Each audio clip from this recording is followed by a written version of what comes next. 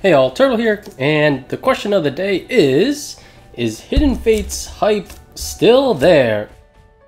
Of course the answer is yes. Shiny Charizard PSA 10s going for $1,000, so naturally we would open 3 more tins. But as per usual, let's do a quick mill day. So we've been talking a lot about Legends lately. We kind of talked about what PSA 10s might go for in the last Pokemart. So we've been picking up some PSA versions. Nothing too crazy, nothing above a 9. This one is actually only an 8 with Entei Raikou. But we kind of want to just have a master set to begin with. These are pretty cool. We do have the Rayquaza Deoxys top and the bottom, both in PSA 8s. Very cool. Let's see. The Darkrai Cresselia top, and then the Palkia Dialga. This time we do have both. We do have 1/9 of the bottom. The top is an 8, and then a bottom of a 7. So a little bit all over the place. You know, there's just not a lot of supply, and any 10s are kind of like in the almost $200 range. So we're definitely not touching those. But yeah, we'll slowly work on it. Maybe we'll send some off to be PSA graded ourselves. All right, Hidden Fates 3 tins. 12 shots at Charizard that hopefully can get a 10 for that $1,000 price mark. Here we go.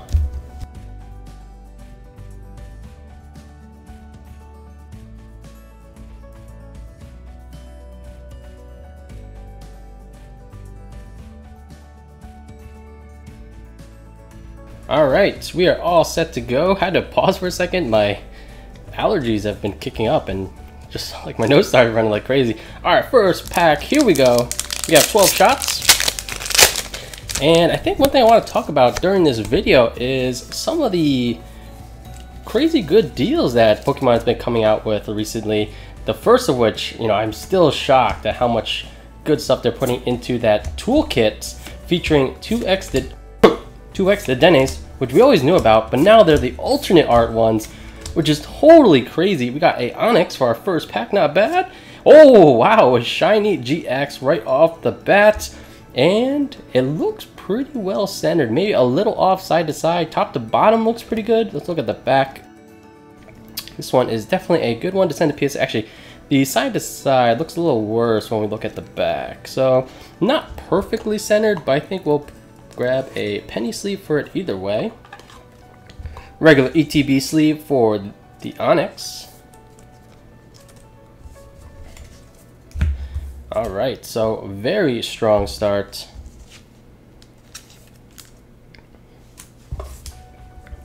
Put you over here and you over here. Alright, if we run out of space, that's a good problem to have. So, alright, 2 full art Dedenes, and I was totally stoked about it even when they're regular arts, and assuming that the alternate arts would be pretty cool of the useful trainers and the rest of them would be not that good. But turns out there is not 1 but 2 non-hollow bosses orders. Wow, that was a pretty dud pack. Didn't even realize where we were. Double bosses orders. I think like a couple quick balls, some research or Marnie. So they really meant it when they said useful trainers. I just assumed like, oh yeah, useful trainer like a Pokeball or something. But no, this is definitely the best product, and off the heels of the Pikarom box, which had 4 Jirachis. So I love this. It means that playing competitively just got a lot more affordable. And you know, you could argue that, well, it's kind of weird that they could do this a lot earlier. It's what, over a year since Unbroken Bonds dropped, so before it's finally affordable. But either way, I think it's a great step in the right direction. And I figured that the alternate art Dene would be in their upcoming, like the next set of these summer sets, like the next Hidden Fate set that would have the rest of the cards from the Japanese set Tag All Stars. But no, it's a promo, which is just crazy. So really good buy there. Then the other thing that I put a post on our Patreon page, link down below, is about these Darkness Ablaze double packs, where it's like, actually if you buy like a 10 pack off GAMENERDZ, which they are sold out already, but yeah, you actually get a Darkness Blaze pack, which I think, you know, usually single, like those single blisters go for, I don't know, $4 or something at like Target. But you get that, and then you also get a sword and shield pack for if you do buy it from like a good vendor. Maybe you can get it for like $3.50 a pack for 2. So we kind of broke down the math, and it was basically, you know, you pay a little bit extra for the Darkness Ablaze compared to a booster box, but then you get the sword and shield basically for free. So turns out that's an amazing offer. And all right, we got another regular GX, nothing too crazy, just a pincer. All right, let's keep going. But so yeah, a lot of good stuff coming from the Pokemon Company right now. And obviously there's no events going on right now besides some online stuff. But when things get back into the swing of things, it'll be good as time as ever to start playing competitively. So once lockdown, you know, once quarantine kind of ends, if you ever had any interest in attending like a league or something, I definitely recommend you do. Just see what's going on, and yeah, it's super casual, super fun, and encourage everyone to try it out. We do have another shiny, a Gibble.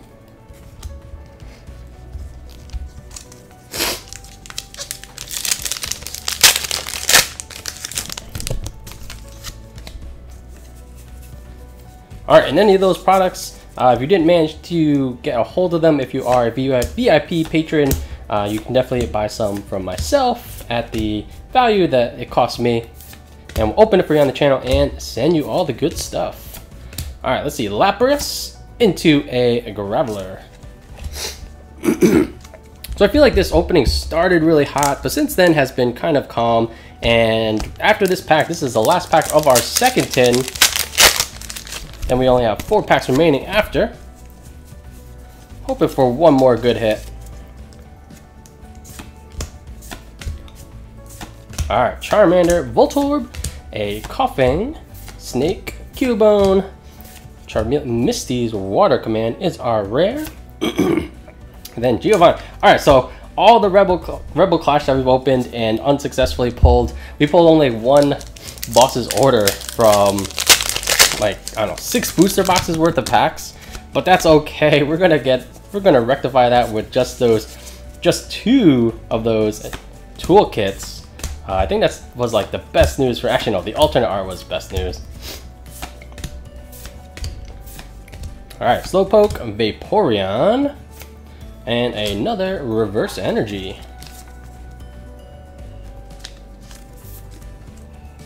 Alright, and if you are catching this the day it comes out, tomorrow, looks like, shoutouts to Steve and Get Wrecked.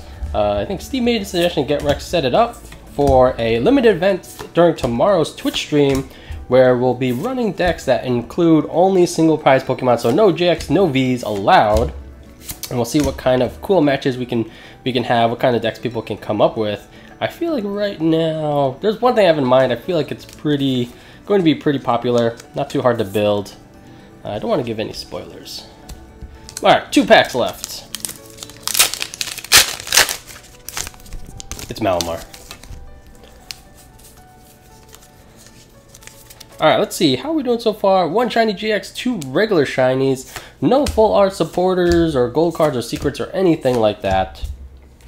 And the GX is nothing too crazy, but I'm happy to have pulled it. Mewtwo GX, that is our 3rd regular GX. And then just a Voltorb. So once again, this kind of falls under the category of very good pull rates. The pulls are not been crazy though.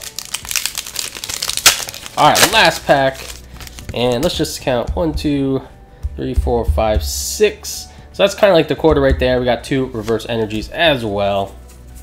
Can we get anything in the close?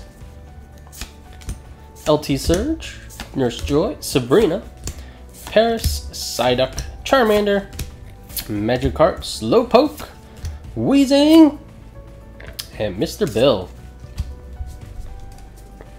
Alright, so it was a okay opening, I'll say. Definitely hit-wise very good, just not high quality hits. But yeah, as always, guys, thanks for watching. Thanks for all the support on the channel. Check out the Patreon page to just stay up to date. You know, I usually post news on Discord as well as there. Just kind of my thoughts about the various products that are coming out.